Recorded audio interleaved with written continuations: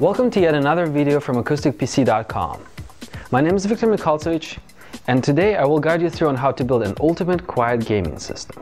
What is it that is required of such a system? Well, in terms of performance, you definitely want to use the top-notch hardware available on the market. In terms of cooling, you want the high-end coolers with quiet fans, like the one that we have here. Now let us take a closer look at the components.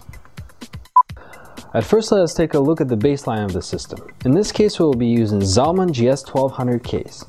This case is loaded with fans, making sure that there will be outstanding air circulation. In addition, it is also toolless, which makes it very easy to work with. Here on top, we have a 200mm fan right next to the hard drive docking station. On the front, we have 3 USB 2.0 ports, 1 USB 3.0, 1 eSATA.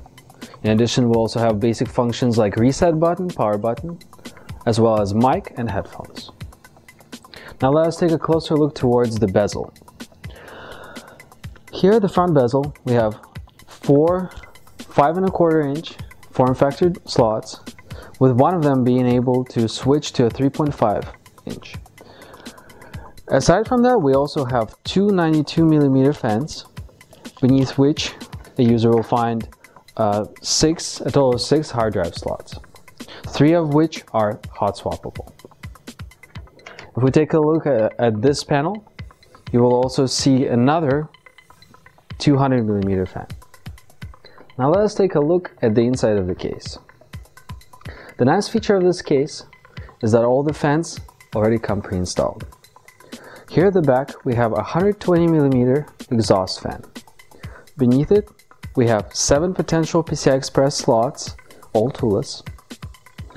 The power supply slot located below, where the accessory box is currently positioned, is also toolless, and the screws are located on the back.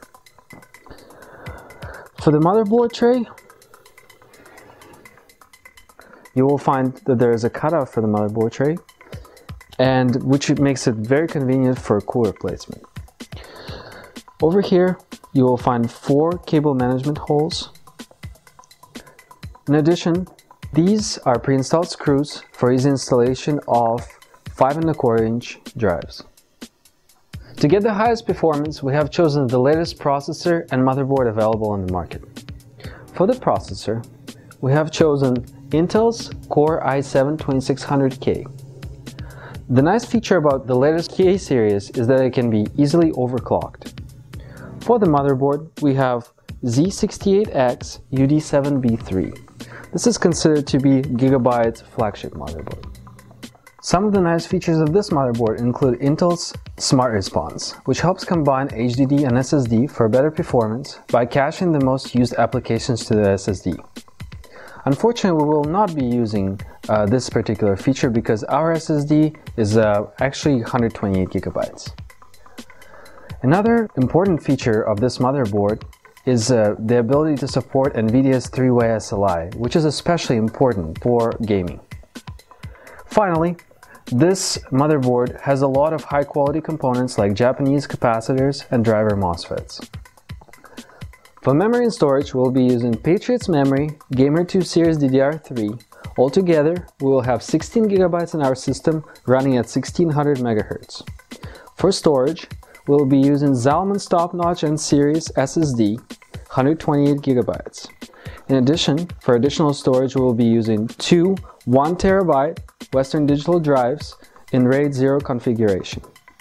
Aside from the processor, the graphics card is also an important factor in gaming performance. For our gaming system, we will be using 2 NVIDIA's GTX 580s. Aside from being the fastest single GPU card on the market as of summer 2011, it is also one of the quietest cards. To ensure proper cooling for our overclocked Sandy Bridge processor, we have decided to use Noctua's NHD14 cooler. This cooler comes with a 6 heat pipe dual radiator design, as well as 2 quiet fans, one 140mm and another 120. To complement our quiet Noctua CPU cooler, we'll be using ultra-soft silicon acoustic fan mounts for the rest of our fans inside the case.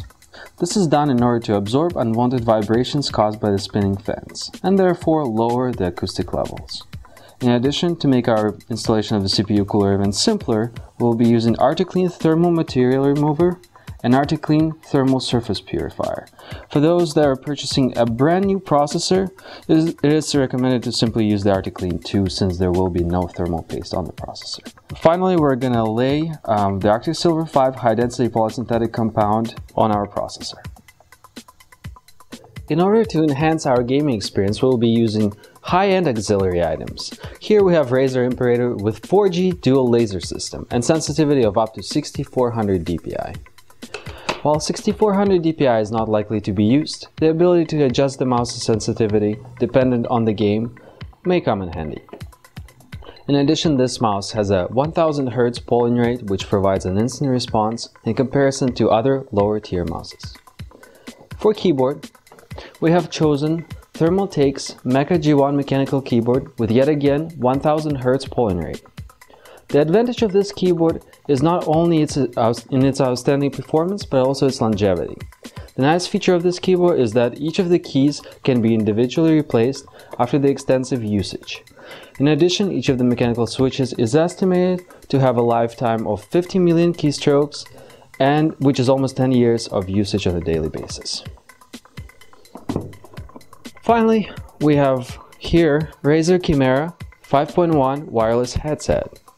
This is an outstanding choice, not only because it is wireless, it's also a surround sound, and it has a high quality noise cancellation microphone.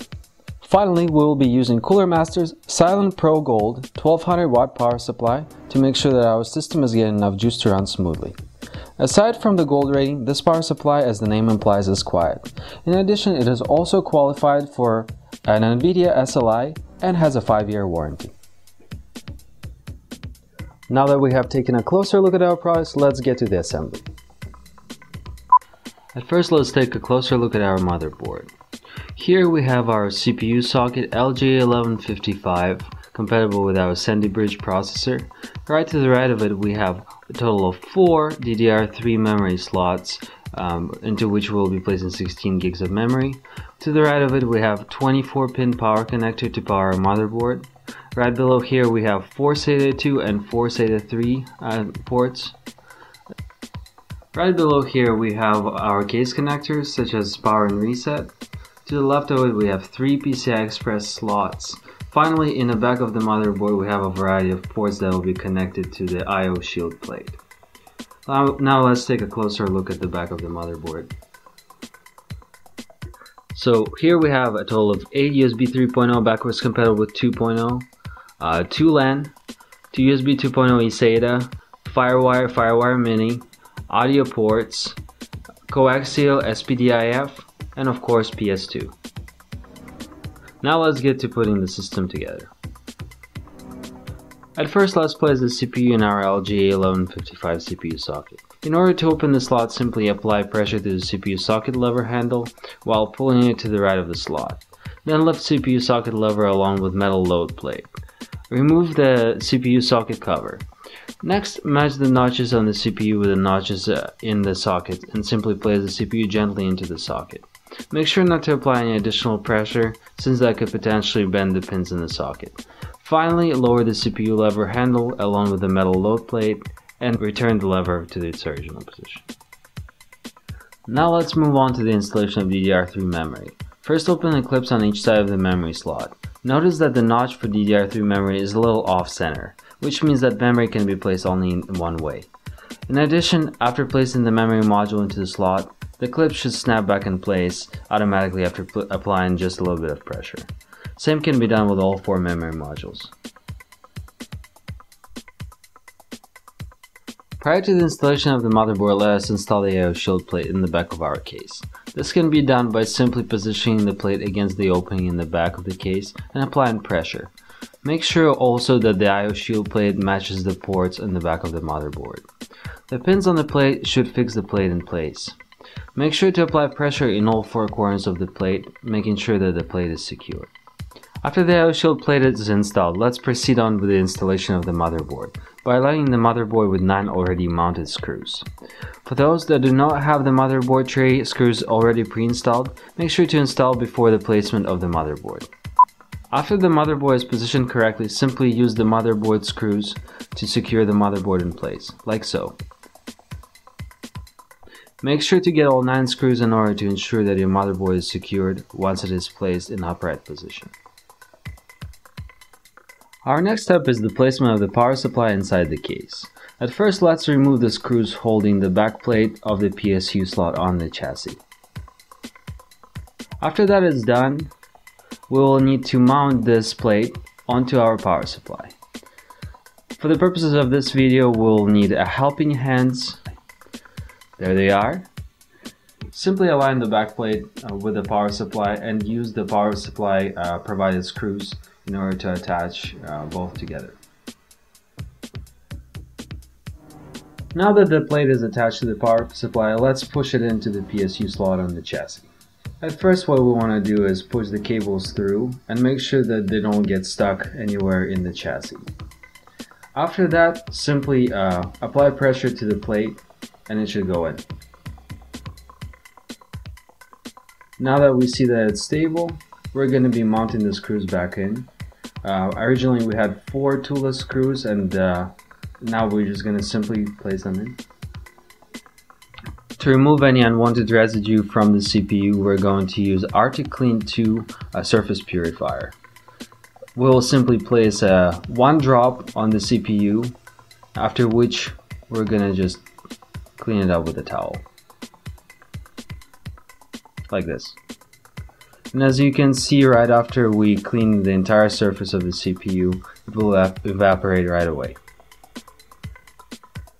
To remove any unwanted dust particles, we'll be using Extreme Clean Duster.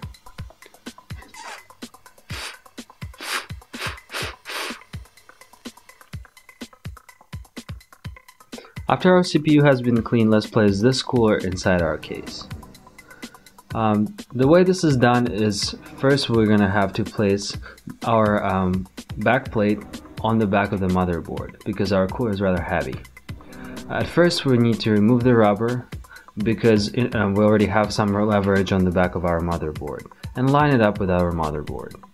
This particular backplate has compatibility for a variety of LGA sockets. We're going to be using the one that is compatible with LGA 1155.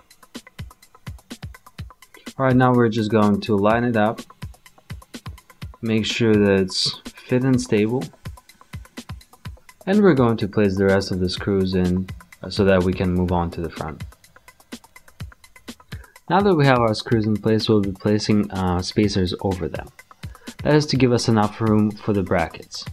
The brackets can go either horizontally or vertically, depending upon your preference.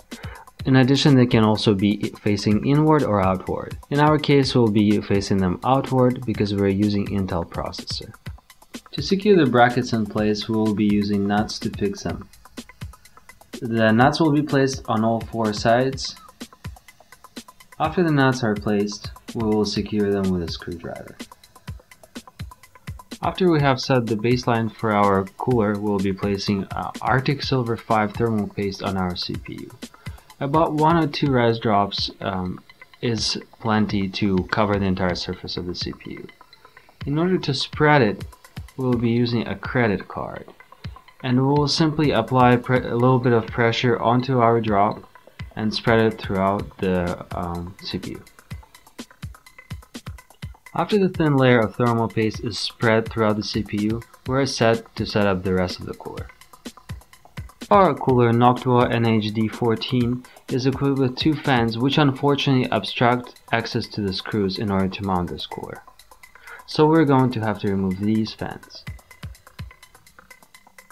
In order to do so, we'll simply unclip them. Noctua fans is really easy to work with. Just like we did this with the outer fan, we can do the same with the inner.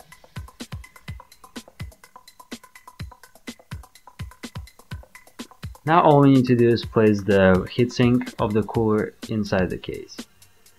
In order to do that, all you need to do is line up the screws with the brackets and secure them with a specially provided screwdriver. When placing the first screw, make sure not to screw it all the way. in order to provide some level of adjustment in placement of the second screw. Our final step in installation of the CPU cooler is the placement of the fans back into their position.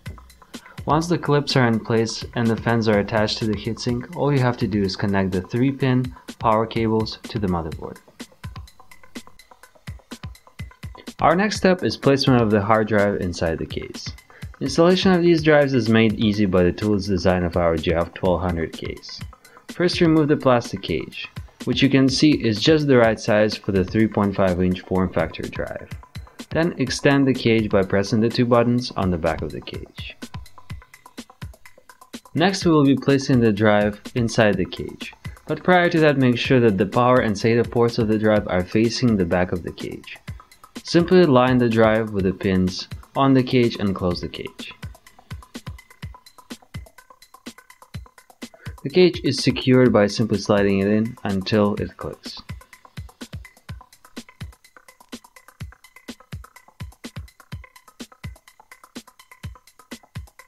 Now let's place our DVD player into 5¼ form factor slot.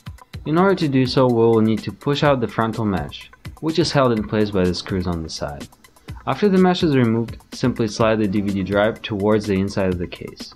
Finally, line up the DVD drive with the mounted screws on the side of the case and secure it in place. While the system is almost completed, all that is left is placement of the graphics card and the cable management. In this instance, since we are using a full tower case, fitting the card inside the case should not pose to be a problem. First, we will need to remove the mesh on the back panel of the case designed for PCI Express slots. Simply use the screwdriver in order to remove the mesh, making sure that you have removed enough PCI Express slot covers in order to fit the graphics card. Now line the graphics card with the PCI Express slot and simply slide it in.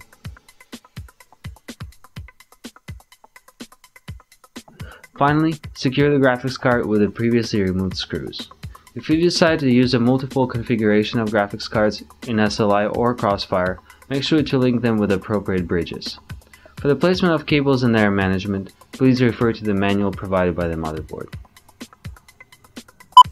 After all the components were put in place and the extensive cable management was done, here we have our final system.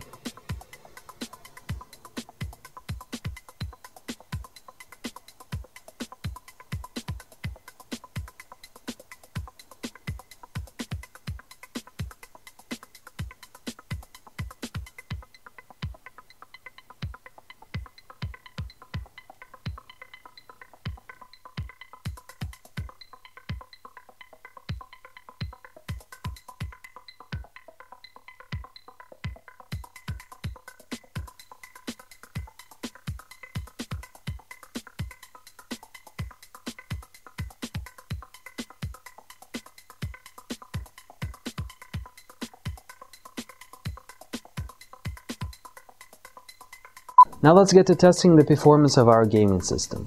For the purpose of testing, we have closed the lid in order to see what real acoustic levels we're getting out of this system. In order to measure the acoustic levels, we'll be using the sound level meter. Currently at idle, let's see, we're getting a reading of 43.3 decibels. How does that compare against my voice? Well, my voice should be about 67 decibels. And obviously it's a logarithmic scale, so that means that my voice is essentially 1,000 times louder than the computer. Alright, so in order to test the performance, at first we'll be running Crysis 2. The Crysis 2 will be ran with the DirectX X11 patch, the latest one that just came out recently, in order to test the maximum capabilities of our system. Let's see. And then here up on top we have our fraps running just to see how much frames per second we're getting.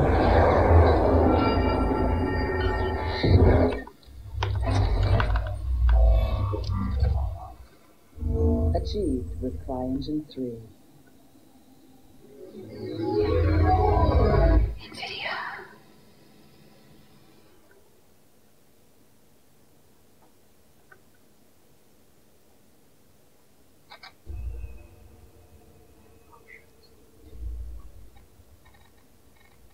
Alright, Under options here, we have maximum resolution, 1920 x 1080, full screen, VSync no.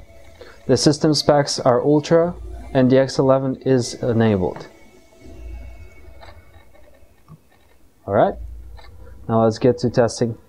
We're going to be using campaign settings. Just load any random mission.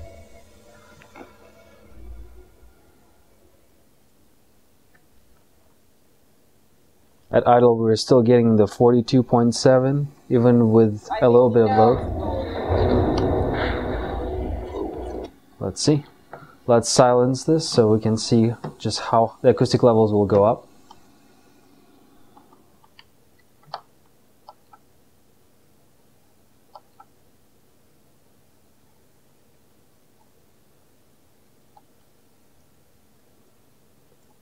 As you can see, the acoustic levels are not going up at all. On average, we're getting about 88 frames per second right now.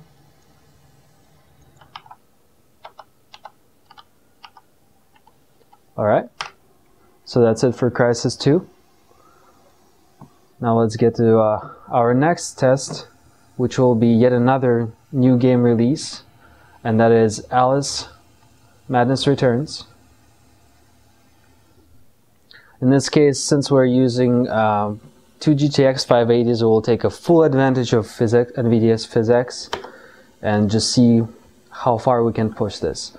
In addition, we have done some modifications to the basic game. Since the game is made to max out with a frame rate of 31, we have actually modified it so that it goes up to 120.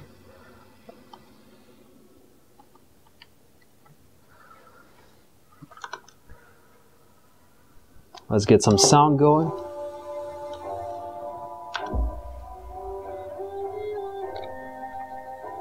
Just select some chapter. Let's see, now back.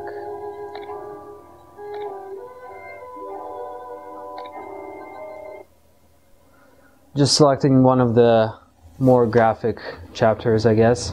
As you can see, at this point we're getting a solid 120 frames per second, and it's very, very smooth. Let's read the acoustic levels. Turn off the sound, maybe. We're still getting 43.2. That's outstanding. Let's see how well we...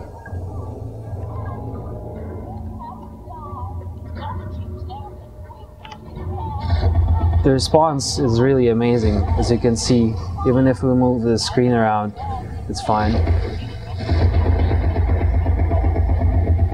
In addition, the physics gives us additional effects like the smoke out of this pepper grinder, or for example, when we use a hobby horse, if we smash it down to the ground, you can see the additional specs of the rock. Well, that's it for Alice. Let's get to our final test, which is the renowned Metro 2033. That particular game is renowned because it is so stressful for the computer that not many gaming systems can actually run it on full load. Well, in our instance, we fortunately can. Let's see. Okay, let's go to our library.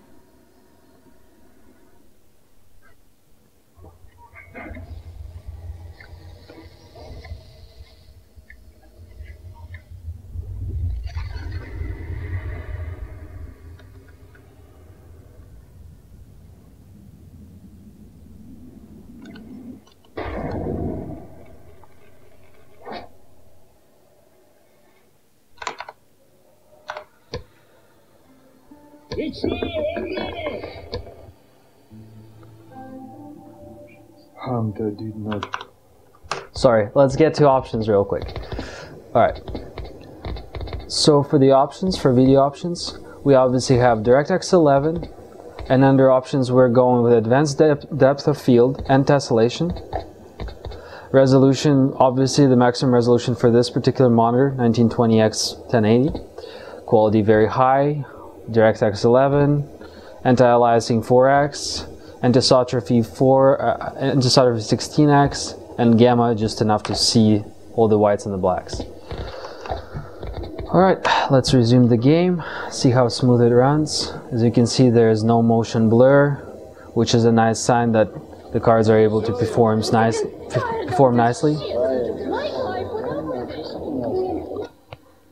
The level of detail, well, obviously you can see the DX11, you can see the depth of field, not as clear here, but once you get hopefully into the volumetric, the parts with volumetric fog, you will be able to see it clearer.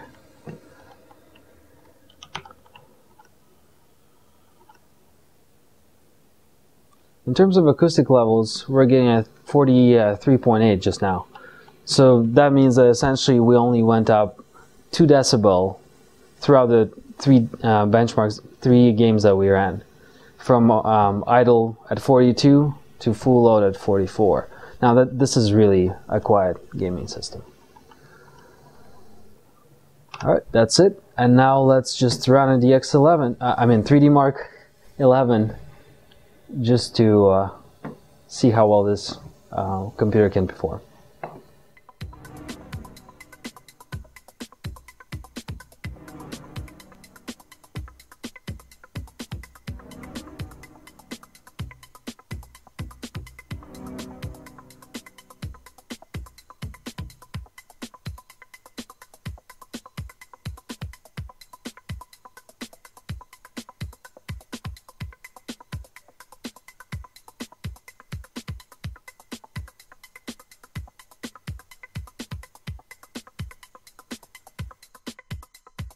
For our final results, we have received a total score of 11,592 for 3D Mark 11, and that is with our processor being overclocked at 4.8 GHz.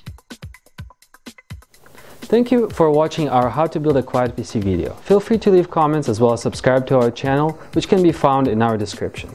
If you have any questions, feel free to email at sales@acousticpc.com. If you have any questions about the hardware covered in this video, refer to our website at bjorn3d.com.